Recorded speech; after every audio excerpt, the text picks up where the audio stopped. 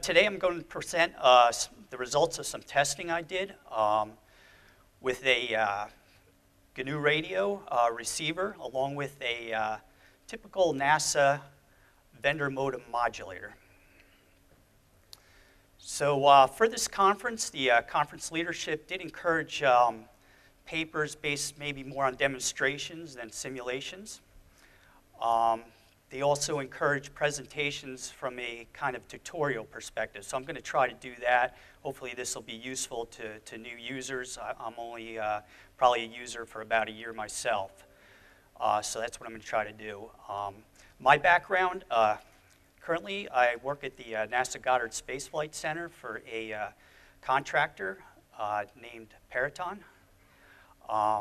The one disclaimer is really all the materials in here, the presentation, the associated paper that will be in the proceedings is really based on my own personal perspectives, personal opinions, not NASA's.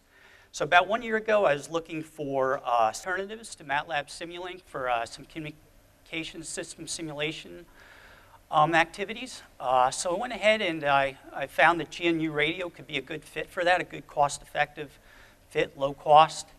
And so I also found out that GNU Radio could really be used as a software-defined modem, a low-cost one, at data rates NASA typically uses at S-band. So I went ahead and started developing the GNU Radio SDR receiver and then tested it along with a typical NASA vendor modem modulator. So again, I'm trying to do this from a tutorial perspective to describe how I developed the GNU Radio SDR receiver and then tested it with the NASA vendor modem. So again, the scope will be kind of a tutorial perspective. Hopefully this will help new users so that they can maybe quickly build or implement a good cost-effective GNU Radio SDR receiver or modem. Okay. This chart is high level for the test configuration. It's a back-to-back test configuration. The NASA vendor modem modulator is on the left. It transmitted over a coaxial cable, 50 ohms SMA with a 1.2 gigahertz intermediate frequency to the GNU Radio SDR receiver. Used BPSK and QPSK. Okay, this chart shows the parts I used to develop the GNU Radio receiver. The Dell laptop, which is this one actually here, Linux, and the GNU Radio software version 3.7.11. The RTL-SDR hardware dongle, just $28, commercial off the shelf. Has a USB interface on one side to connect to the laptop, has an SMA 50 ohm interface to connect to the IF signal. And the dongle does the frequency tuning, and it also down converts to digital IF, which I sometimes call 0 hertz IF. And I just got that on Amazon. The BPSK test case, this would be the flow graph, the GNU Radio flow graph for BPSK. And on the left is the RTL-SDR source block that controls the dongle. The other main blocks are the polyphase clock sync block that does the symbol synchronization, the COTS loop that does the carrier synchronization, and the other blocks are really support blocks, so I'll be showing it on the next chart. Okay, the support blocks for real-time monitoring during the tests had the time sync block, which does the oscilloscope functions, frequency sync block, have an IQ constellation sync block to monitor carrier synchronization and performance. For QPSK, the flow graph was pretty similar. The only difference was the COTS loop there. The order is now 4 rather than 2.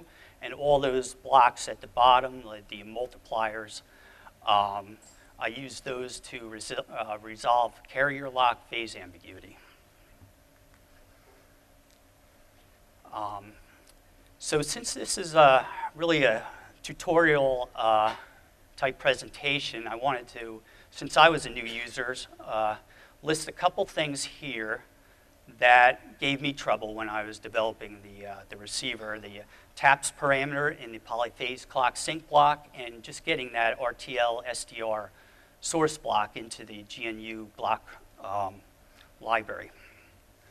So on the clock sync, basically you need to type in a lot of stuff there for the FIR, root raised cosine filter, and then it is a function of a few parameters there, the samples per symbol, the root raised cosine roll-off factor. L would be the length of the prototype filter for the block. That probably could be an entire presentation on itself on that and how the block is built. So you just, for a new user, just put in 11, maybe 13 will work, and you'll be off and running.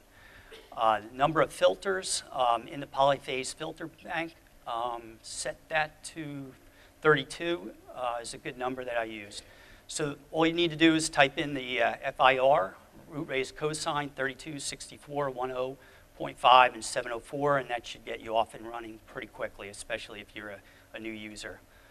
The C++ code is in GitHub. It's on the GNU Radio GitHub, and that really does provide a lot of useful insight into the details of the blocks. I'm still going through it myself.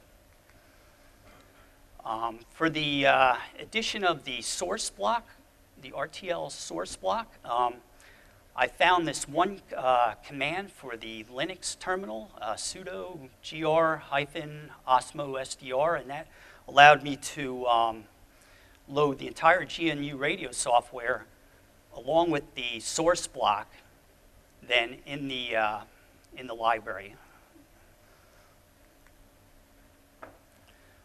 The development process, I did that in 4 steps. First, the simulation. I basically just used the GNU Radio simulation modulator blocks along with the receiver blocks to get going, get the hang of GNU Radio. Then I went out and bought the RTL dongle. It came with an antenna when I bought it. So I tested it with FM stations, get the hang of the dongle, get the hang of GNU Radio.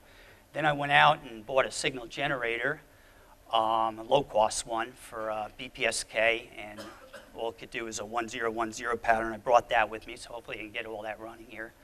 There's some time. And then the last step was to go to the remote facility where the vendor modem was to do the actual testing. So the test approach, again, I did 2 test cases, BPSK and QPSK. The settings on the blocks in the flow graph were pretty much the same for both modulations, except for the COTS loop block. The order was different, and that was about it. And then I used a repeating 15-bit pattern for the testing. So during the testing, the performance was good. I was able to recover the transmitted bit stream from the modulator, achieve symbol synchronization lock, achieve carrier synchronization lock. The next charts will show how I concluded that. Basically, this is a snapshot of the time sync block display during the testing, and this shows the 15 bits.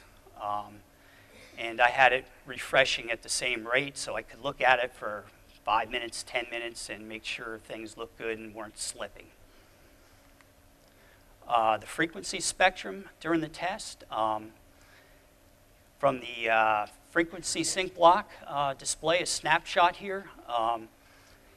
You can see the oscillations maybe about every 60 kilohertz are due to the repeating bit pattern. If I had a much, much longer bit pattern, it would look more like the BPSK from your textbook.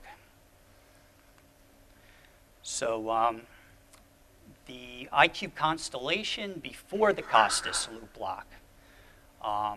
This is before I removed the residual frequency offset between the vendor modem modulator and the RTL-SDR hardware dongle. So even though they're both set at the same frequency, 1.2 gigahertz, there's a little difference, so that rotation is there. This is just a static snapshot. So Maybe when I do the demo, you can see the rotation that occurs. Now, after the Costas loop, now you have the more typical good IQ constellation that you expect with BPSK. So this is after the Costas loop, and now the residual frequency offset has been removed. So this chart really just shows the residual frequency offset removal before the Costas loop and after. Equation 1 would be the incoming signal before the Costas loop out of the dongle, and equation 2 at the bottom, that would be for after the Costas loop, and it's been removed, and yet now you just have the phase that you want. The 2 phases for BPSK and the 4 phases for QPSK. So the conclusions on here, within the scope of this initial testing, now it's just a subset I tested of typical NASA waveforms. Didn't test all of them. For example, phase modulation with a subcarrier. But within the scope, the GNU radio receiver was compatible with some NASA modems, waveforms, and also data rates that they use at S-band. Up to a couple megabits per second. So what can we use GNU radio now for, maybe, in my opinion? In a NASA ground station, or really any satellite ground station. It could be used as a mobile test tool, maybe. It's compact, light, has spectrum analyzer functions, oscilloscope functions. It can act as a receiver. So it could be very good for troubleshooting without buying a lot more expensive modems for that. It's probably a good tool for education and training of operations teams, maintenance teams, that kind of thing, including end-to-end link simulations. I already did a couple demos for a couple of the NASA engineers and a few engineers at my company.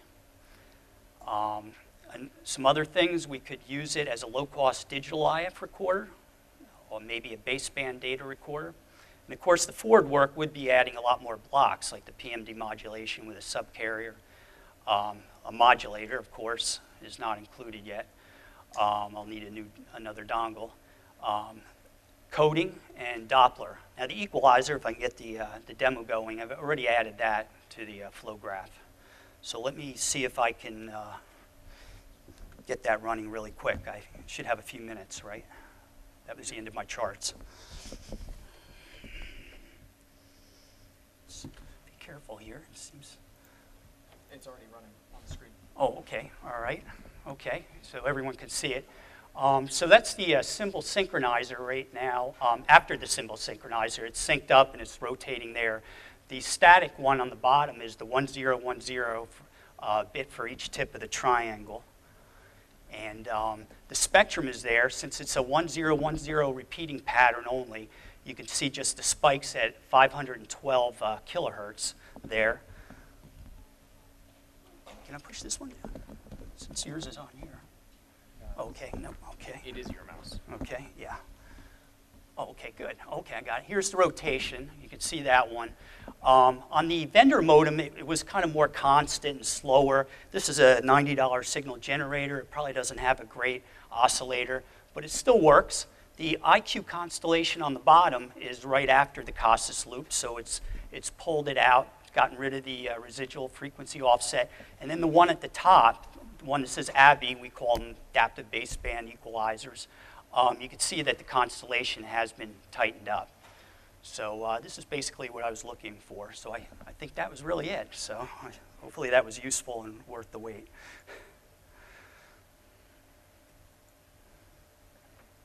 So that was really it. Okay. Thank you.